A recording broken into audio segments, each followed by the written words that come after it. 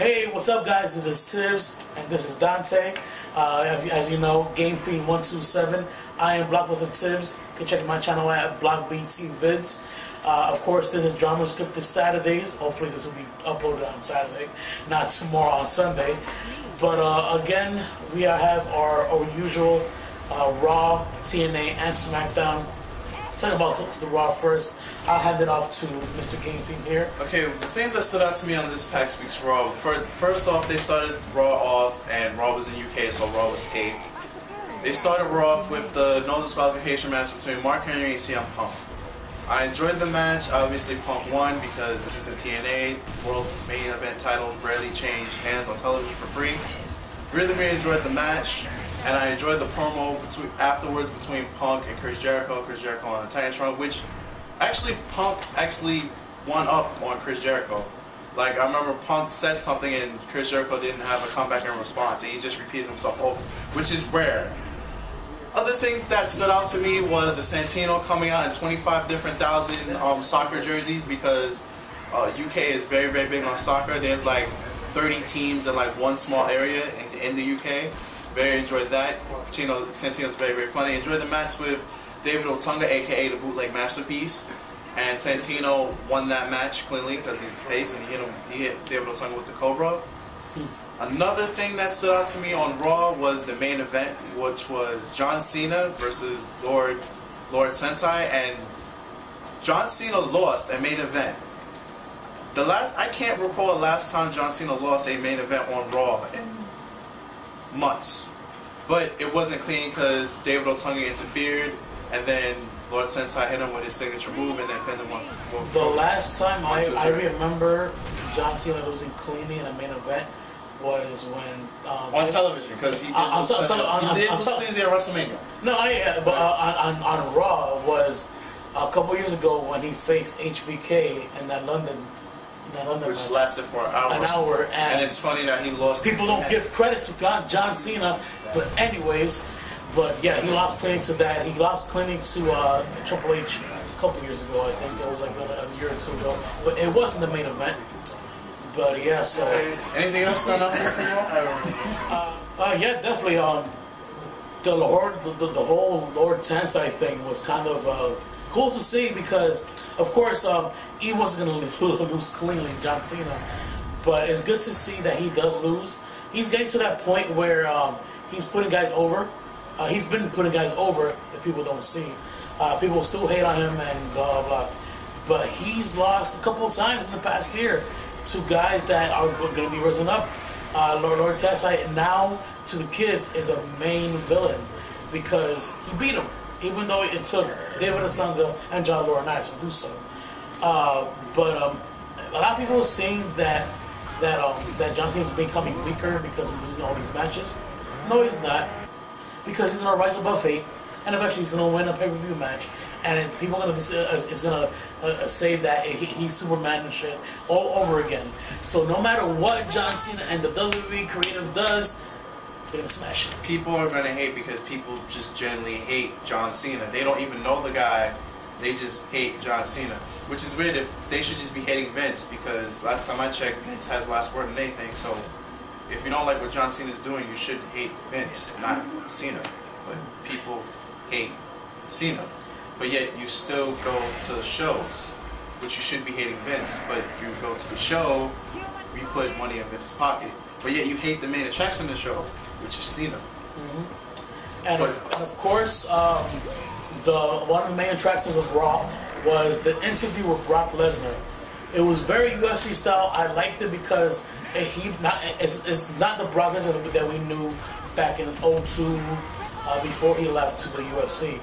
Now he's more into the Ultimate Fighting, as you saw when he busted his lip on the previous Raw. But I liked the interview. It was very raw. It was definitely not PG, because basically when he sees down John Cena's leg, it's pissed because he's gonna shit himself. So excuse my language, but that's what Brock Lesnar said. I liked it because he brings a different element now. It's not original because it's done in the UFC, but it's original in the WWE world of people who don't watch UFC. but I liked it. I already seen his attire for the ring. Looks pretty cool. It's the UFC trunks and his boots. Of course, he needs to have boots because he's not going to be barefoot fighting against John Cena. And plus, in the no DQ match, yeah. But aside from that, I'm very interested in seeing what's going to happen between Brock Lesnar and John Cena in the Extreme Rules. I know for sure that John Cena is going to lose because you can't have Brock Lesnar coming out of nowhere and just lose. Celebrities don't lose. Well, he's not technically a celebrity anymore. He's a full, well, not a full-time, mostly full-time wrestler now. He's doing 40 appearances. 42 appearances. And how many weeks are in a year? 52. So that's okay. Yeah. It's all right. It'll be the majority of the year. But, I'm going on to TNA since we're doing everything in chronological. Oh, before we go to TNA, the Dan Bryan promo. Yes. Now on to TNA. Now TNA, basically it was the Impact after lockdown. It was usual TNA pay-per-view. Not so impressive, of course. Basically, now we got RVD as a random number one contender. James Storm is being all depressed. I'm gonna cut TNA short because, yeah. I don't get. See, the thing I had of TNA is, well, we're gonna jump ahead 4 weeks. Did you see the promo for the promo video they have for Sacrifice? Nothing. It is it? Okay, I'll put the link of the promo video for Sacrifice. Did you see the poster of Sacrifice? Yes. Okay, the poster for Sacrifice is good. The promo video for Sacrifice is good, but I'm gonna take it a step further. Some of their promo vids that they do for their pay-per-views are better than WWE promo vids, but it's just that the actual product overall itself winds up sucking. Like, why did this pay-per-view suck? You had a build-up for the past 4 months between Robert Roode and James Storm, and it didn't live up to the hype. You had everything. That was the best feud besides that in the last 5 years of TNA that I can remember, and it didn't go anywhere. So now Rob Van Dam coming out of nowhere and being #1 contender because of the triple threat match on Impact. So I don't get it. Basically, Hulk Hogan is going to do open fight night, which basically somebody from OVW. Well, they say an outside wrestler aside from TNA, but I think it's going to be OVW guys because they're trying to merge OVW guys to TNA, which will be good because it will be like something that WWE is doing because WWE used to be with OVW, got guys like John Cena and Randy Orton. So maybe something something good might come up. But they can challenge anybody that they want, of course, once a month. And any TNA wrestler has to be ready to fight, especially the champions. And also he told Devon Dudley, since he wants to be a fighting champion, why not defend your title every week? So Devon Dudley Wait. Like Rob Van Dam did in ECW? Something like that. Yeah. It's original. I just caught that. So like Rob Van Dam in ECW when he had the TV title. Yep. And so they're gonna book Devon to be the longest running tag team champion, and that would be sad. Devon is from ECW. But have Devon beat Rob Van Dam's record? And it's a TV title though. And it's the same exact title. That would be disgusting. So Gunner was the first guy that was going to face Devon, and of course Devon beat Gunner. A random tag team went together, and it was Crimson and Bully Ray versus Matt Morgan and TNA. Austin Aries? Yeah, Austin Aries. Yeah, I didn't forget about Austin Aries. That match was so random, I almost forgot about it. But again, Bully Ray and Gunner randomly beat the random team of Austin Aries in a random match in the random show. So that's something. Random company. So that gets random money. So that was pretty much TNA. I mean, nothing like over the top happened as usual. Sacrifice will be the next pay-per-view, right? Yes, May 3rd. No, May 15th. May 15th? Yes, May 15th. I'll probably watch that on stream and not care about it while I'm watching it. Probably go to a bar right after the first match. But whatever. Going off to SmackDown now while he's checking his phone now. Yes, while I'm checking my phone. SmackDown was very... Okay, if you guys haven't noticed yet, the reason why SmackDown wasn't uploaded yet on WWE.com, not WWE.com, well yeah, it does get uploaded on WWE.com, is that I found somebody that recorded SmackDown, and it was only total length 52 minutes.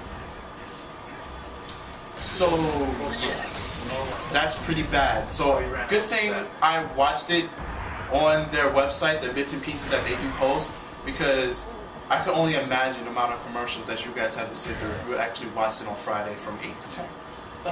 But moving on, the things that stood out to me as I looked for my calendar on my phone, the things that stuck to me was the Daniel Bryan promo, and he actually said the word no when he usually chants yes, yes, yes.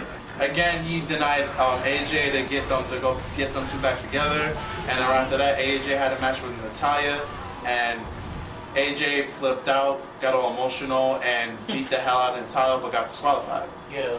Apparently busted her open too. What was that? Yeah, after the match on the dirt sheets, that Natalya was mildly busted open and had to be cleaned up a little bit. Nothing major, like Cody Rhodes being busted up a couple months ago. But yeah, so yeah, I kind of like that because AJ is a small person, so seeing that that little fire, kind of cool. But again, Daniel Bryan just told her that he wished that she wasn't born, so that was pretty damn funny. Yeah, that was pretty funny. So, what else happened? Another thing that stood out to me was there was a Brawlers Clay sighting with Hornswoggle, which Hornswoggle, at the end of the match was over, Hornswoggle did the tag pole into a split, which was kind of, I don't know. It was random. Yeah, it was random. It was something random for the more important things, Big Show had a match against Alberto Del Rio. Big Show lost due to Cody Rhodes getting interfering. Alberto Del Rio wins. Then there was a triple threat between Great Khali, Randy Orton, and Sheamus. You mean six-man tag? Six-man tag, yeah. Cody Rhodes hit Khali on the leg while he's getting the ring, took him out. Big Show replaced him, and Cody Rhodes' team was Cody Rhodes. Cody Rhodes. Heels. What's on Cody Rhodes' team? Just Cody Rhodes. No, it was true. What's on Cody Rhodes' team? Think about the wow. Cody Rhodes, Daniel Bryan. Yeah, Cody Rhodes, Daniel Bryan, and Mark Henry. There you go. That was the match, and basically everybody ended up doing everybody's finisher on Mark Henry, and then that's how SmackDown ended. Like I said, SmackDown was only an hour. Oh, a random tag match. Yeah, it was a random pairing, even though he told me before the taping that it's not random. It was random where the Usos have been a legit. Oh yeah, it was the Usos versus Darren Young and Titus O'Neil.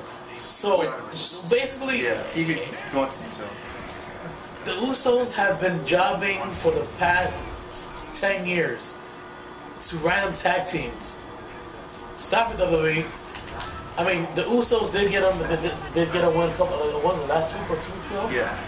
But you have to make them win a couple more times. You can't have the Usos, which is a good tag team, that haven't been broken up yet. Knock on wood.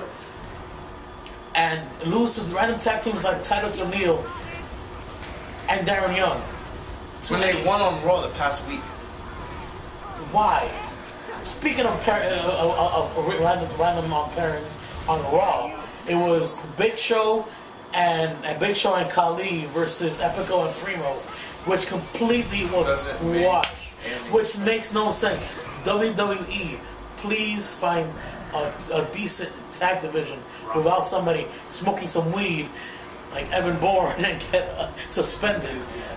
Evan Bourne, you're the reason why that the tag team division died. Well, even though it was already dead.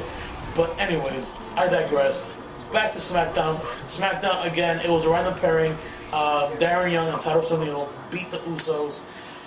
Of course, we had another Ryback appearance. Ryback on. Feed me more, and then that's where Ryback says. Ryback looks like a steroid, like RVD with steroids and bald.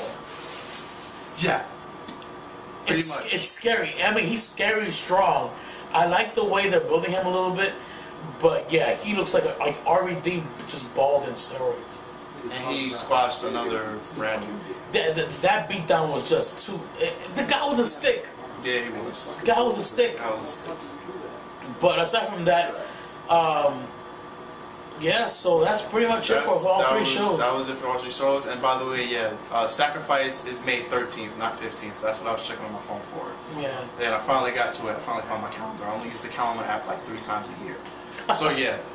Basically, that's going to wrap it up. This is Game Feed About Games, guys, along with J Tibbs, Blockbuster, aka, and we're signing off. Peace. Later.